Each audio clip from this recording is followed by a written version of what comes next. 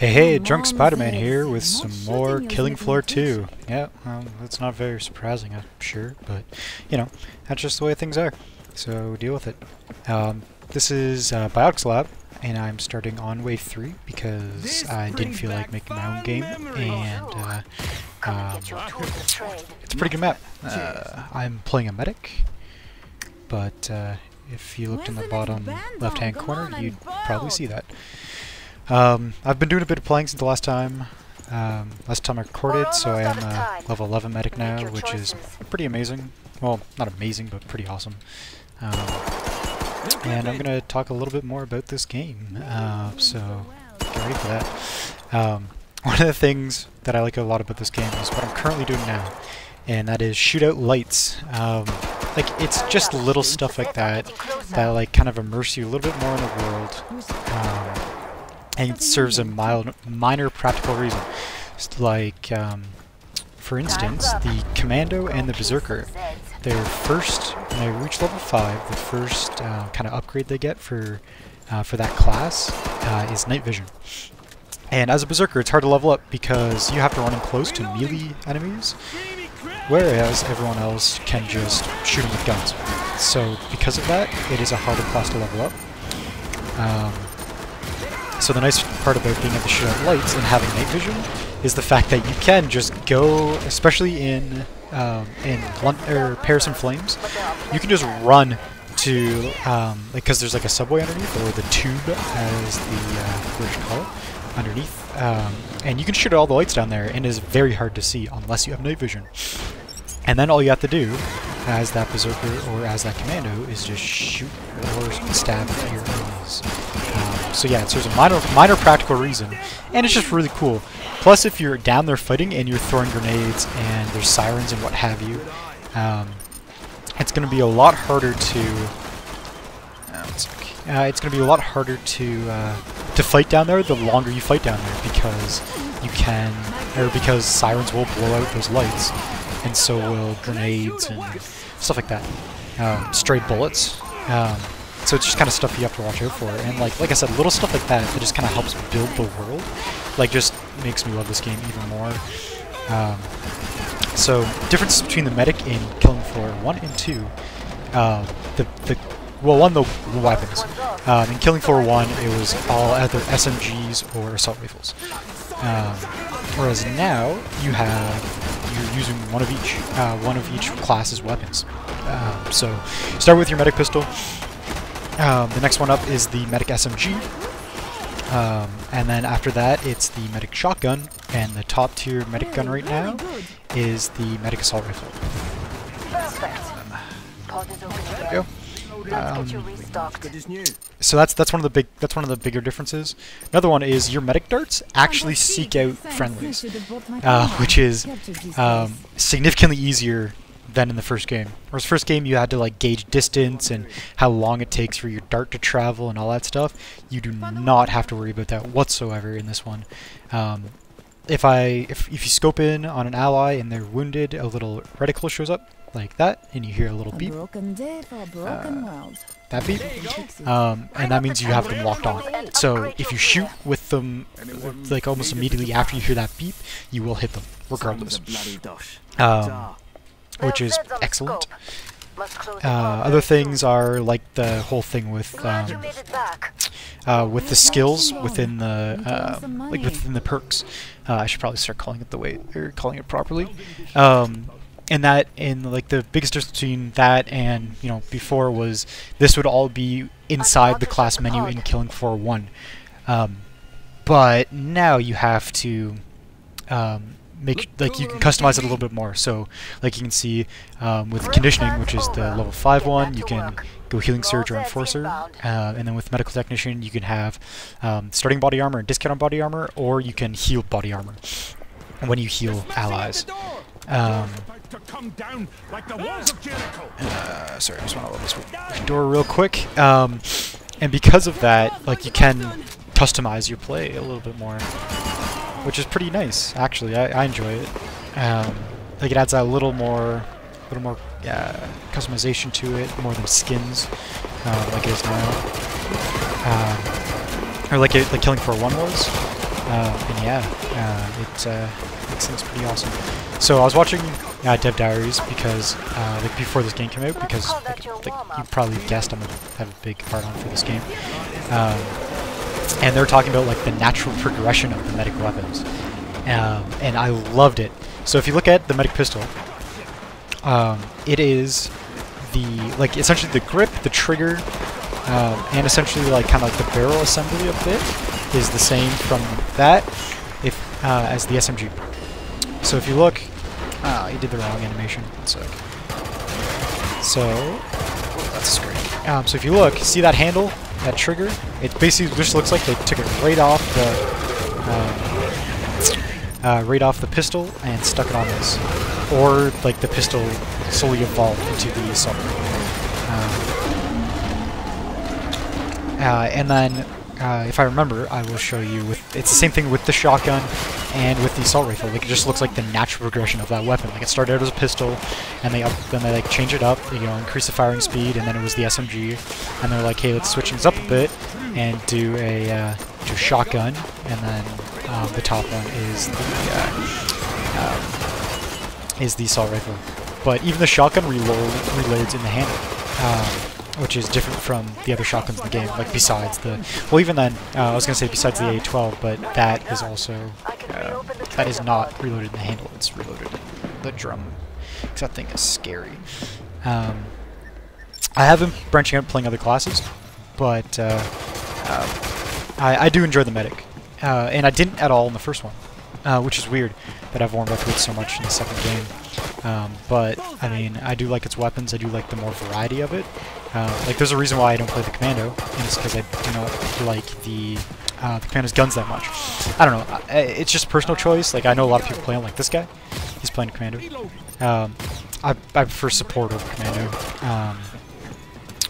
And because of this game, like I don't know. I find playing the medic is a lot more... is a lot more in depth, you know, like you're not, like it's a lot more important, like even on the easier levels, like I'm still, like as you're looking, like I'm still healing guys almost constantly, including myself, which is really nice.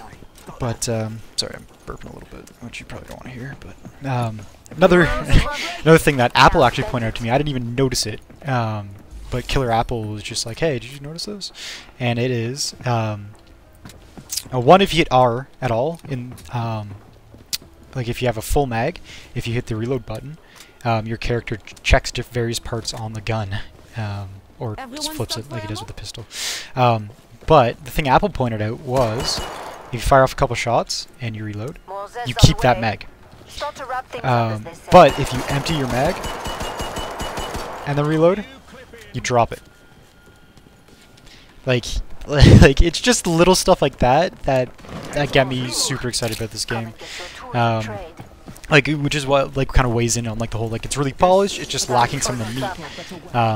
And if you didn't watch the last video, by meat I mean like different classes, different weapons, different monsters, and maps. But at the same time, that is like I said in that video, my previous video.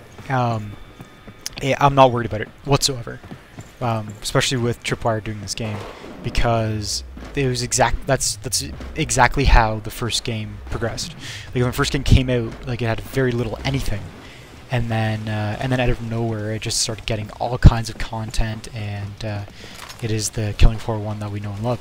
So I'm expecting this to turn into that, and just get more and more content over the years, because they were still publishing content what, like 5 years, 6 years after the game originally came out, which is crazy. And yeah, I'm excited. Another thing I'm looking forward to about this game, which I have no idea if they're gonna do or not, but I have a feeling they might, because again, it wasn't the first one, and this game is just a fancier first one, which is awesome. Is holiday events. I'm really excited to see if they do holiday events. And if you haven't played the first game at all, basically what they did is on certain holidays. So like once Steam did their summer sale, during Christmas, what else? Halloween. Halloween's the other big one. they reskin all the zombies, or all the Zeds, sorry, or specimens, as they call them in the first game. They reskin them all, give you new sound, like new voices, and new maps. And during those holidays they come out, and then you can play those maps throughout the year. But the crazy thing about it was the fact that like you'd be fighting gingerbread men instead of Gorfass, and Skrakes were what were Skrakes?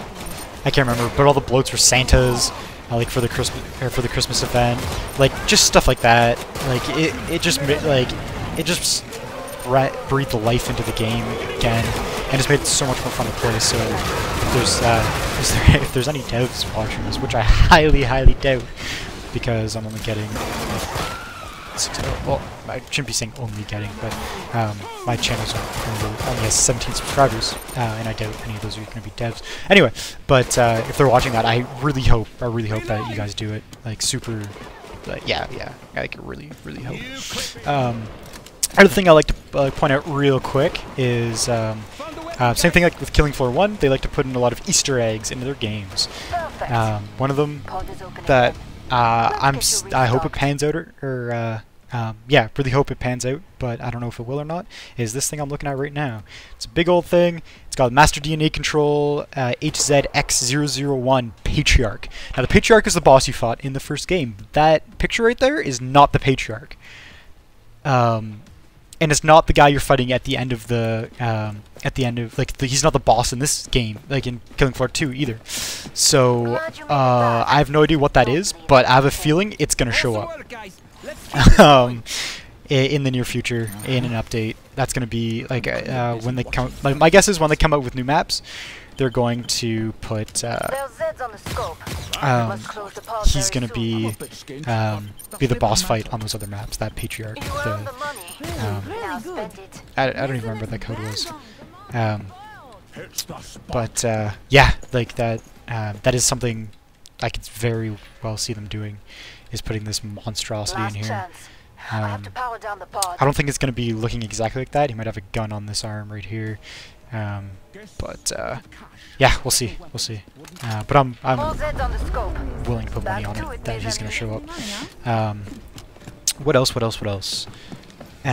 Medics make a good tank in this game, for people that don't know, because they do get more ammo. They do get more body armor and health. I don't know what I was trying to say earlier with ammo, like health and ammo. But yeah, they do have more body armor and health. Plus, they can heal themselves better than any other player. So, I mean, they make pretty good tanks. Not as good as the Berserker, because Berserker, if you have your melee weapon out, you can block, and when you block, you will stagger enemies. Which is amazing.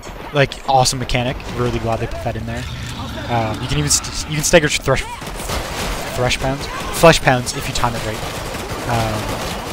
Which, yeah, like, yeah, it's great. Oh, speaking of the devil, and he shall appear. Sorry, bro. Have some health. Yep, that's a flesh pound, which you wouldn't have seen in my other videos. He is an a-hole. He's essentially the toughest of the mini bosses. He'll show up in the waves. Sorry about the squeaky. My dog is content with a squeaky toy. I'm actually going to talk a bit about the zombies, because I haven't done that yet about this game. So, if you guys have watched my Killing Floor 1 video, you know the different zombie types, so you know that that's a stalker. That is a crawler. I can hear a stalker. But one of the things that's a bloat, and that dude that was charging towards me right there was a clot. Now, what's cool, that's a Gorfast, the red guys, those clots. So one of the things that are different about this game than the Killing Floor 1, zombie-wise, is there are now different variants on clots. Now, I cannot remember their names, but the best way of thinking about it is aggression types.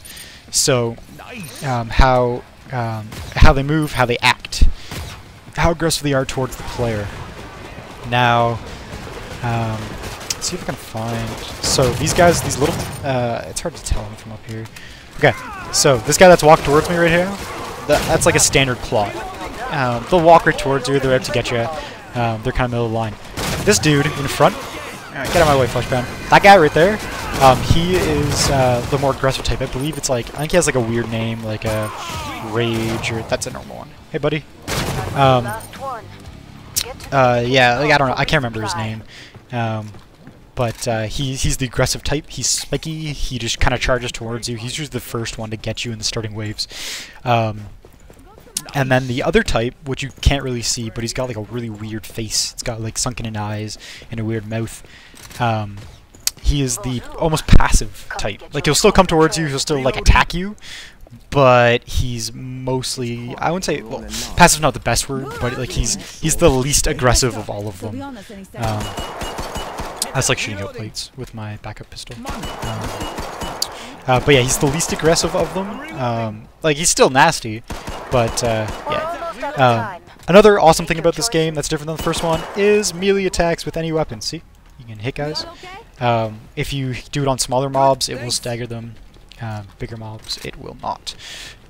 But I believe this video has been going on long enough. So I'm going to end it here. Thank you guys for watching, and don't forget to tell a potted plant, a business casual potted plant really, because, you know, they're kind of standard of the mill, like just nice stuff. Don't tell Horzine, because they'll make a zombie about it.